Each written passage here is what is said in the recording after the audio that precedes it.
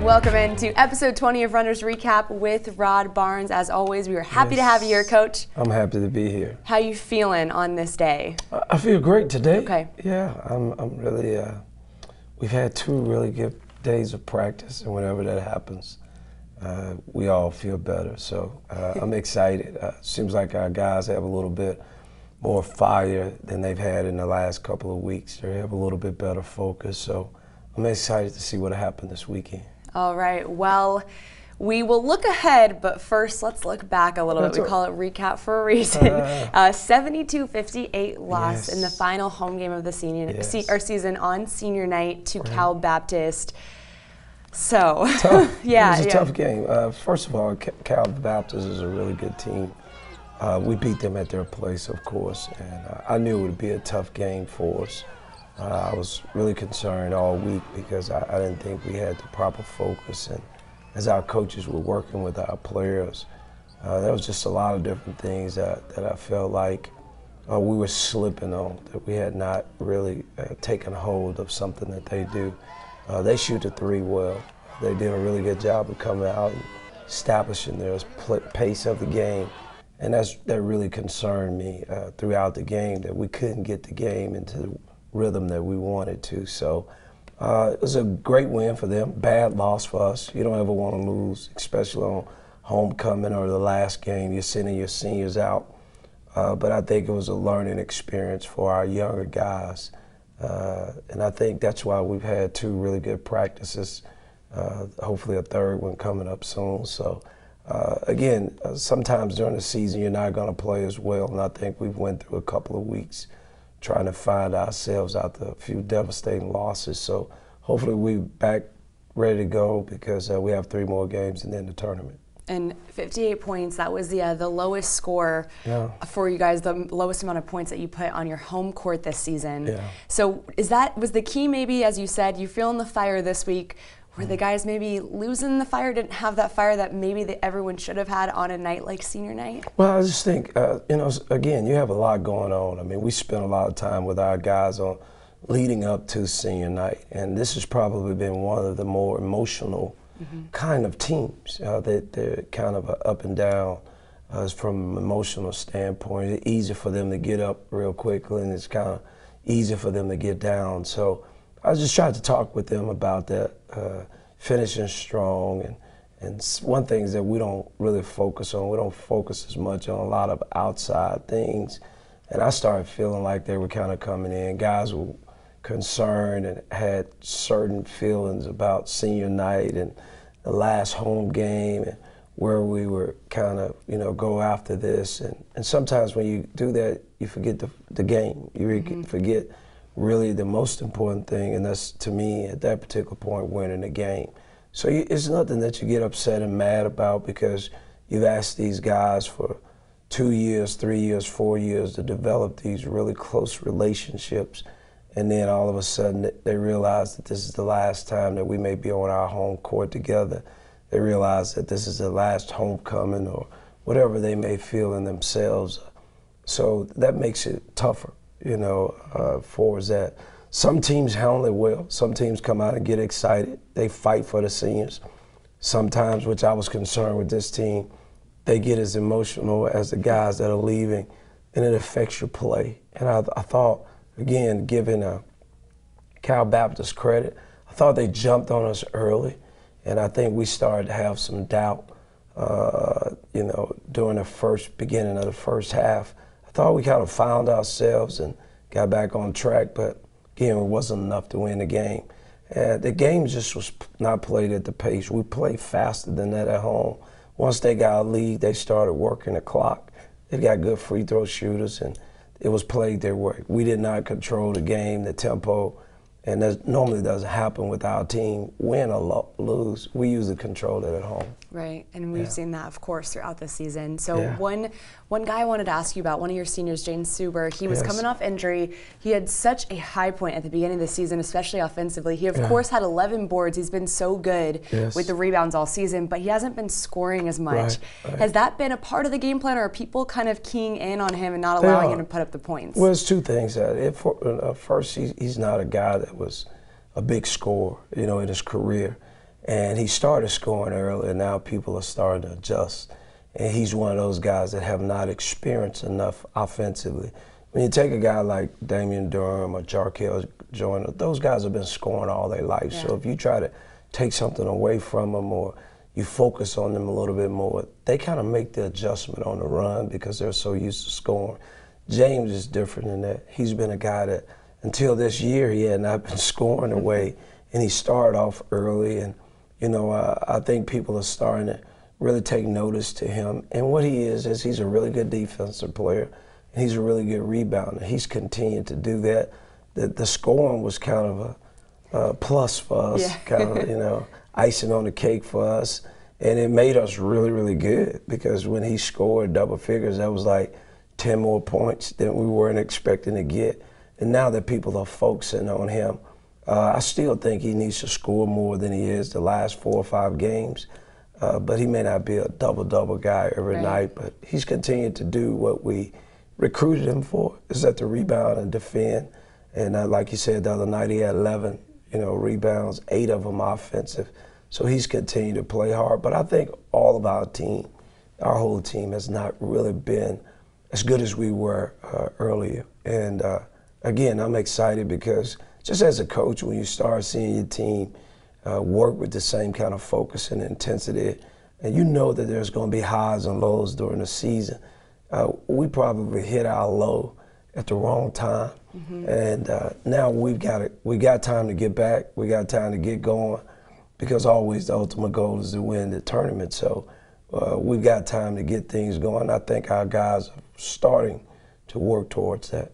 And one guy that's been so consistent, a sophomore guard, Jarkel Joyner, we saw him kind of creep up at the beginning of the season, but he's hit his pace and he put up 22 points against CBU. So what have you seen from him, and how proud are you to see a young guy kind of take that leadership of the offense the way he has? Well, we recruited him. I thought, when we recruited him, I told people that the media and our fans and boosters and everyone I could tell, before he leaves, you're going to buy the ticket just to come watch him play. He's fun to watch. And now he's starting to really find himself. He's worked extremely hard, but I think the biggest thing is for him is he's really, really confident, and our team is relying on him, and he's really stepped up in the scoring area for us. So we've got to get some other guys playing better to kind of help him because he's doing his part on the offensive end. We've got to get a little bit more help. Like the other night, we scored 58 points. That's just not enough.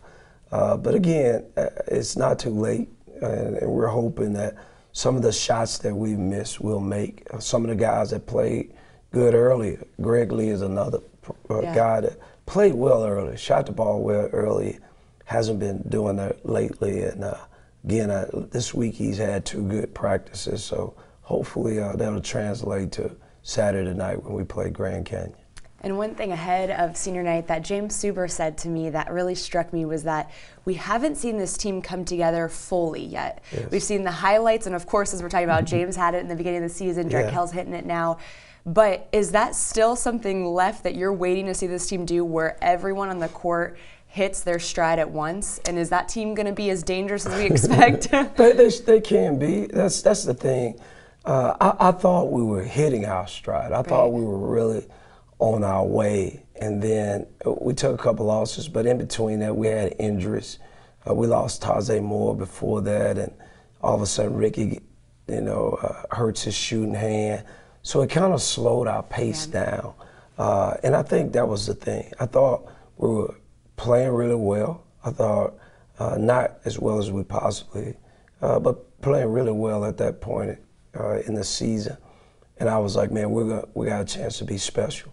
And now, hopefully, as you said, if we can make that happen, we'll have a special team. Our team has played everyone in our league. Even though we lost the other night to CBU, we beat them at their place. We played New Mexico State, 2 really good games at their place, at our place.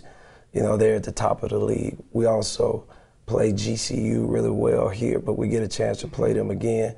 We beat Utah Valley here. We beat Seattle here. So we've played well enough. We feel like we're good enough. We feel like we're the team that once we get everybody healthy, that we could do that. We're running out of time, is which I told them, that we're running out of time to put it all together. But again, I thought this week was as healthy as we've been in a month.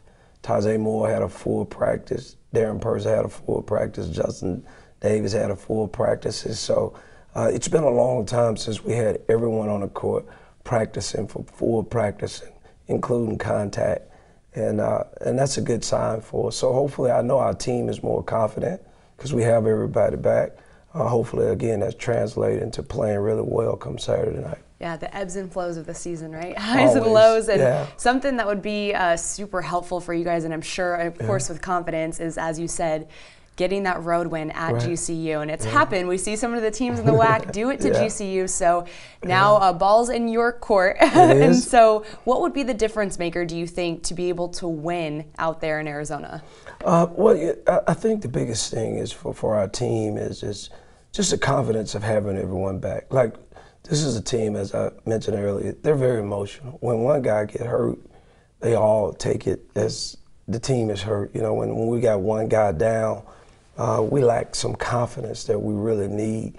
And some of that's maturity. Some of that is just some of our young guys. You know, when Ricky got hurt, you know, we all were looking around, and the coach was like, hey, next guy up. Right. They were looking around like, that's our point guard. Yeah. You know, so that's the kind of thing that you have with inexperienced teams sometimes.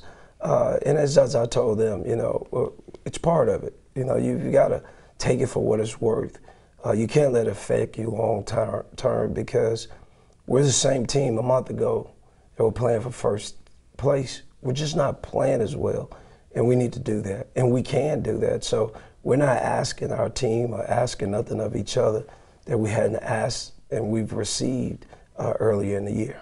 And of course, 3 games left, so you get to see GCU and then Utah Valley, 2 of the teams at the top right now. Right. But what's your message, your key message to these guys as these weeks dwindle down and we get right around the corner from the WAC tournament? Yeah. I mean, you've mentioned a lot of points, but what's the message to kind of key in on these emotions and use them as a positive? Well, take each day. Take one day at a time. That's what we talked about with practice. Just take one day at a time. We realize we haven't played well. We're not going to correct it, you know, by taking all of this big deal. You know, we've broken it down to certain things we want to accomplish defensively and offensively, how we want to play.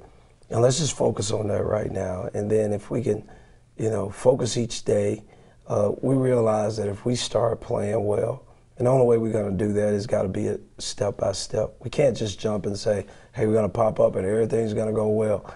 You know, we got to get a little bit more scoring inside. So we've got to get the ball to James or Greg Lee. Someone's got to get us a couple buckets. On the defensive end, we've got to give up a few less transition baskets, which we've given. We've been focusing some, and it's worked the last couple of games of not putting people on the free throw line too much. So there's some things that we can focus on that keep our minds not necessarily on, you know, where we are in the standings, who we're playing, because we believe that we can beat anyone. Yeah. And I mean, so if we take care of us and make sure, and that's even health-wise, I'm constantly telling the guys we've got to take care of each other and make sure, take care of ourselves so we can make sure that we get to the floor. Again, I don't promise any wins or anything because anything can happen on any given night. I've been really pleased with this week of practice, and I haven't been doing that. You know, it's been because, again, we get there and a couple of guys out, can't have a full practice with the way you want to do. I felt the rhythm that I felt about a month ago starting to kind of come in. And as a coach, you realize that can happen. You know, we could have played not very well in the beginning of the year, and then all of a sudden the last 5 games, we played great. So, you know, the thing for me and my concern is, can we get this right before we get to Vegas? And that's what our whole focus is getting everyone healthy, get everyone playing well. And we'll get to Vegas and we see what happens. All right, see if things fall into place. Yeah. But we know this team has heart, so that for sure they will see that out there on the court. Right. Well, speaking of your heart, is your heart pumping? Because we're about to do the breakdown with Bards, put you in the hot seat, ask a few fun questions. Okay. You ready? I'm ready. I'm ready. All right, Coach. So I'm gonna get excited. I'm ready. I know. Let's there go. you go. Shake it off. Shake it go. off. So as we talk about some of these losses, Yeah. what do you think is the key factor to learning from a loss, or what do you hope that your players always take from a loss? Be transparent. You know, what happens a lot is, you know, you make excuses. You know, and again, I could say, well, we're injured, we're hurt, which we are. But really look at the basic picture of it. You know, we need guys to step up. And if you're transparent and truthful to yourself, you're able to, you know, address the issue. We've had a ton of games and opportunities that we didn't close. We talked about that early on. It happened to us in conference play. And then everyone's gotten better. We had a few injuries at the wrong time. That we really needed those guys to be playing, and it happened to us. So what you learn from that is we need to get deeper. You know, we got some guys that haven't played as well, need to play well. And the third thing is get healthy. You know, so if you don't look at those things for what they are, from an overall standpoint as a program, you look, hey man, we either got to develop the guys or our recruits have to be really good. But with this particular team, we've really got to look at ourselves and say, we're better together with everyone, and we need everyone, and we need everyone to be healthy. And if you're not truthful about that, then you're going to continue to struggle.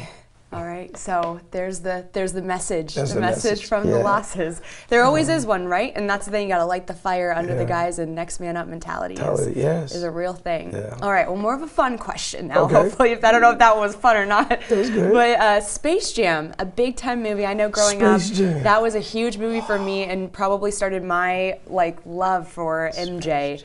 But Space Jam, they're going to be remaking one. The news came out that LeBron James will be doing a Space Jam 2.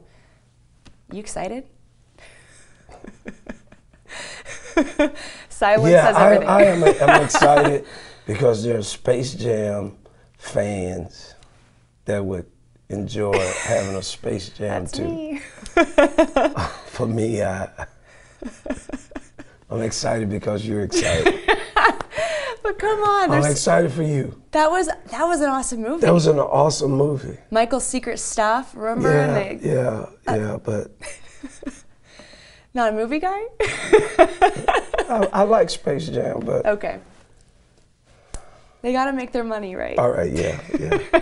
LeBron has to do something that follows him. That's why he moved to Hollywood. Yeah, Are we, exactly. Right? So, Space Jam 2, we're excited. You're on the way. Awesome. Coach, with your seniors, you still have them obviously for, hopefully a few more weeks and more after that. But what's been the most memorable thing for you from this senior class, if you can kind of put it into one thing? Wow. Oh man, one thing. That's I know, and they're all from different backgrounds. Right? You got them at all different times. It's kind of tough. Probably what I've gathered from them, there's a hidden kind of respect. The thing I like about them, they respect each other for who they are, and they are all four very different. Yes. Normally, when you have a senior class, guys would kind of bend to be like another player or someone. These four guys are totally different. They stand on their own, but also they're very respectful of each other. And I think that is the thing that, looking from afar, that I've respected. Whether we have a meeting and the four seniors talk, they usually get on the same page. They usually respect each other's time and their voice to speak. And whatever decision is made, they come together and they push forward. And that's not always with the senior class. Yeah. Sometimes you have what you call cliques. But this here is, these guys really respect each other, but probably one of the most diverse in characters that we have as this group seniors, but that's the biggest thing for me. I thought that was very interesting, that diversity. You're talking about all different backgrounds. So you have Bray, who grew up here in Bakersfield, and then you have a guy like Damian from Texas. James is from Philly, and then you have Ricky from Mississippi. So all areas of life, different backgrounds and cultures and upbringing come together to make the senior class. Pretty cool. It's pretty cool. Yeah. And again, when you see them every day, you hear them in the meetings, and again, they respect each other. Yeah.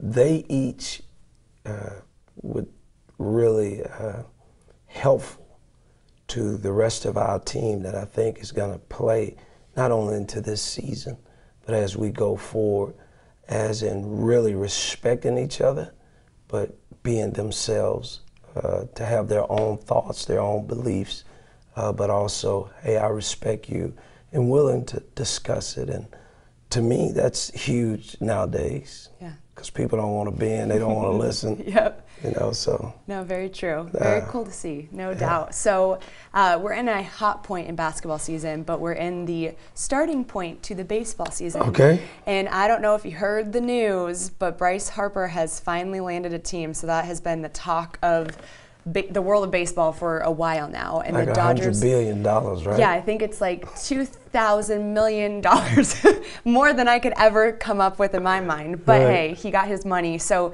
I was thinking he was going to get the Dodgers West Coast. He's a kid that grew up in Vegas, but he signed with the Phillies for a 13-year contract, saying that he wants to end his time with this one team. Yes. So thoughts on those kind of contracts? $330 million, I think, guaranteed, which that's a lot. Well, let me ask you this. I mean, I would say this.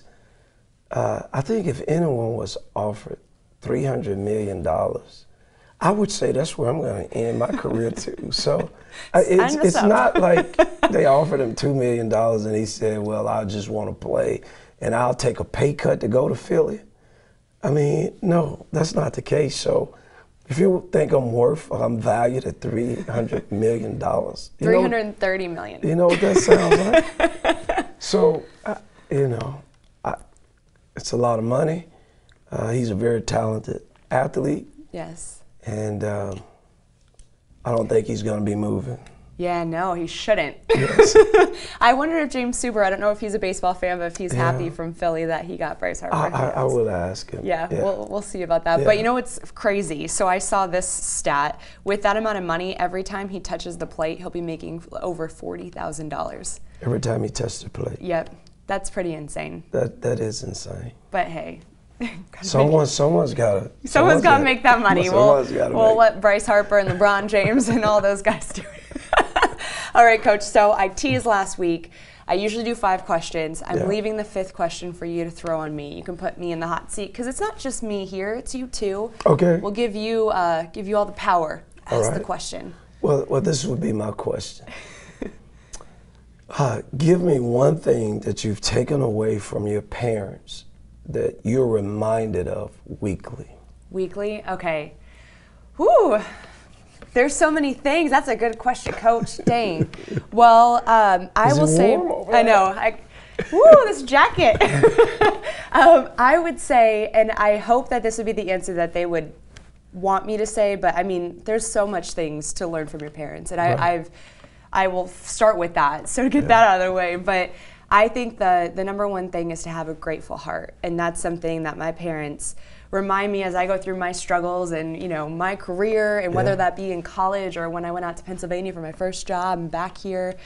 They always want me to be grateful for every opportunity, and one of the number one things I'm most grateful for is family, and that's another thing. So those two things kind of go together, a grateful heart and my family, and they remind me that every day. So that keeps me grounded and gets me through a lot of stuff.